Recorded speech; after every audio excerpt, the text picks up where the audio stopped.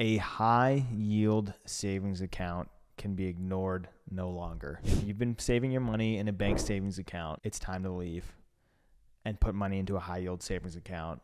There is easily hundreds to thousands of dollars more to be made in a high yield savings account. The interest rates just keep going up to the point where they cannot be ignored. If you have $20,000 in a bank savings account, whether that's your emergency fund, you're saving for a house, a car, whatever it is, the average savings rate for a high yield savings account right now is around 5%. So if you have that $20,000 in a high yield savings account and it is automatically giving you 5%, that's $1,000 that you're going to make this year by doing absolutely nothing other than opening up a high yield savings account, which takes less than 10 minutes, and you just made $1,000.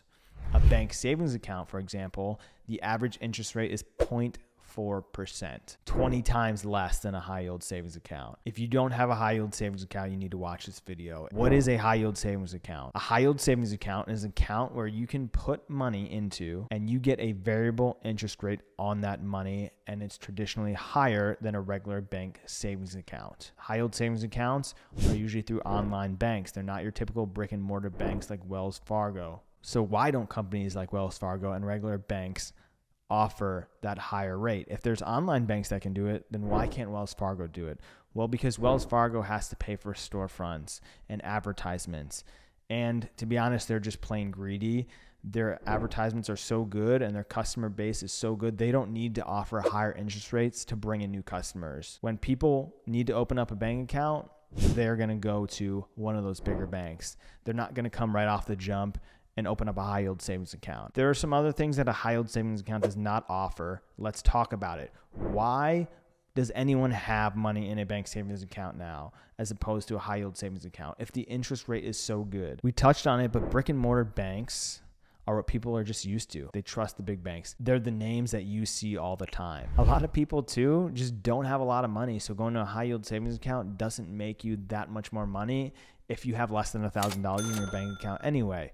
The average account balance in America right now is $5,300 in a bank account, which I would still encourage you move to a high yield savings account because 5% of $5,300 is still $265 that you're going to make in a high yield savings account that you would never make in a regular bank savings account. The other major reason why people don't invest in high yield savings account is just because they're just lazy. Like they just don't want to go through the effort of opening up a new account and transferring money in there. This was me for a long period of time, but like I said, you cannot ignore it any longer. You need to move your money into a high yield savings account. Fight through the laziness. Open a high yield savings account. I promise you it makes 10 minutes. Your 10 minutes time is worth $1,000. Historically, another advantage that regular bank savings accounts had was in a high yield savings account, it was regulated where you could not take out more than 6 withdrawals a month. As of 2021, the Federal Reserve did away with that rule. So you can now make unlimited withdrawals from a high yield savings account. Not every company has caught up there yet, however. Look for companies when you're opening an HYSA that allow for unlimited withdrawals. Bank savings accounts also have storefronts. They have typically better customer service if you want to go and talk to someone in person. I don't know when the last time I ever went to a bank to talk to someone in person is, but you know, people like that. People trust that. Typically, your high yield savings account isn't going to have any ATMs or an ability to have an ATM card like your bank account is. So if you need the money right away and you need to withdraw it or pay for dinner, whatever the case may be, that's not money that should be in your high yield savings account. Unfortunately, that's money that still has to be in a bank savings or checkings account. Now, can a high yield savings account maybe get there one day? Maybe. It's trending that way. Can you get ahead of it? Yes, by opening a high yield savings account now. You're still going to need to maintain both, but keeping the bulk of your money in a high yield savings account is going to make you the most money in the long term. Also think about this. What if you used a credit card and you don't pay your credit card bill to the end of the month? Can you move the money out of the high yield savings account and pay off the credit card by the end of the month? Certainly, that's one way to do it. So you might be wondering, who determines a high yield savings account interest rates and how do they have such a high rate right now? Have you ever heard of the thing called the Fed? The Fed is short for the Federal Reserve. Think of the Federal Reserve as this. It's the governing body that governs over the U.S. monetary system. So like you have the Supreme Court that governs over federal cases and case law. We have this thing called the Federal Reserve that governs over the U.S. economy and U.S. currency. They are mainly in charge of making sure that the economy is functioning properly and curbing really high inflation and stimulating the economy. So what does that mean? And how does the Fed affect your HYSA? Here's how. When the economy is facing an economic downturn, the Fed lowers interest rates, making it easier for people to borrow money, because the more people that borrow money mean the more people that are spending money into the economy. So when we want to pump money into the economy and stimulate the economy, we will lower interest rates so that more people can borrow money and pump it into the economy. This is what we did, similar concept with stimulus checks. We gave people free money so that they would take that money and spend it into the economy. When people spend money into the economy grows. Inflation increases because now there's more people buying paper towels. So when there's more people that buy paper towels, the price of paper towels goes up. And that's how we improve the economy during a downturn. So if we're in a low economic time, interest rates are going to be very low. Now, if we're in a high inflation time like we are right now, where inflation is at an all-time high, the Fed raises interest rates, so it makes it harder for people to borrow money, because now you're borrowing money at 6% interest instead of 1% interest. So less people are going to borrow money. Therefore, that's less money that's going to be pumped into the economy. And if there's less people buying stuff, that means inflation is going to slow. The Fed has raised interest rates 7 times in 2022 and 3 times already in 2023. We're seeing them raise interest rates at a speed we have almost never seen before. So now when you go borrow money from a bank, you're borrowing money at 5, 6, 7% interest to get out money. So if I, Tim Wolffe, were to take $20,000 and give it to an online bank in a high yield savings account, they could take that $20,000 and they could loan it out to somebody who's going to take out a mortgage at 6%. And now the bank is making 6% off of my $20,000. Therefore, they can afford to kick me back 5%, and they're going to take the 1% off the top. When banks are moving billions of dollars, making 1% off your money is a good profit. Now, if the Fed lowered national interest rates, and let's say it wasn't 4.75% like it is right now, let's say the Fed kept lowering interest rates to 2%.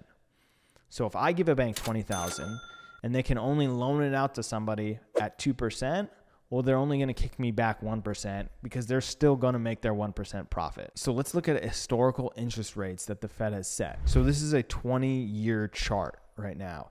And so look, this is why HYSAs were not that popular, right, in the 2010 era, because interest rates were so low and they're flatlined for a long period of time. So having your money in a bank savings account as opposed to a high yield savings account didn't make that much a difference. We saw a little bit of a spike up to about 2.4% in 2019. COVID happened, and look at this steep incline, right? Just in the year 2022 and 2023, we have seen rates skyrocket. This right here is why you're getting so much more now for your high yield savings account. Has this ever happened before? Yes, obviously it has. Let's go back. August or April of 2007, it was over 5%. So can this happen again? Yes. This is why you cannot ignore a high yield savings account. It's never going to zero out. You're never going to lose your money. Most high yield savings account are FDIC insured, just like a bank savings account. What does that mean? Up to $250,000 per person. If the bank collapsed and went bankrupt, the federal government would still pay you back every penny that you had in that account up to $250,000. So you don't have to worry about you ever losing money. You're never going to lose your original principal. Anything you gain is just going to be extra money. What if we look at a 50-year chart? Look how high interest rates are for the majority of history. And now that HYSAs are increasing in popularity, if you had an HYSA since all this time, you would have made so much more money than if you had a bank savings account. Who's to say that this isn't going to continue, or the next 50-year chart isn't going to look like this? I don't know. All I know is that if you never have money in an HYSA, you are for sure going to miss out on it. So here's a little bonus for you guys. Where do you open up an HYSA? I'm not affiliated or sponsored by any online bank. I've done a little bit of research. I like the company Betterment. Right now, they're offering 5% for new customers, and then after 6 months, that'll go back to their 4.75% rate, which is still one of the highest ones around. Betterment's great because they have unlimited withdrawals. There's no account minimum, so you can put $100 in there if you wanted to. There's also no fees whatsoever, so you don't have to worry about paying annual fees or monthly fees on your money. If you don't like Betterment for whatever reason, you can Google search top 10 best HYSAs and you'll get a response back, and you can just, whatever one frequently pops up that you really like, just pick it and go with it. A lot of them are the same. Just make sure they have these 3 things. You need to evaluate whether they have a minimum deposit, because some do. You'll see some of them are at 5.25%, which is a lot, but they have fees and they have a minimum deposit of $5,000 or more. Obviously, you need to consider the APY. That's the percentage you're going to make on your money. Right now, the Fed is about 4.75%. So if you're making anything less than 4%, that's a pretty bad HYSA right now. If you're making something around 5% or more, that's a really good interest rate on an HYSA right now. And lastly, withdrawing money. Like I said, there is no restriction on the amount you can withdraw from an HYSA anymore. They got rid of that. So make sure that you can have an unlimited withdrawal from an HYSA if need be. That's it for this video, guys. If you got anything out of the video, please hit the like button and go ahead and subscribe to this channel if you want to hear more financial education videos. Any specific questions you have, go ahead and comment them down below. I will see you in the next video.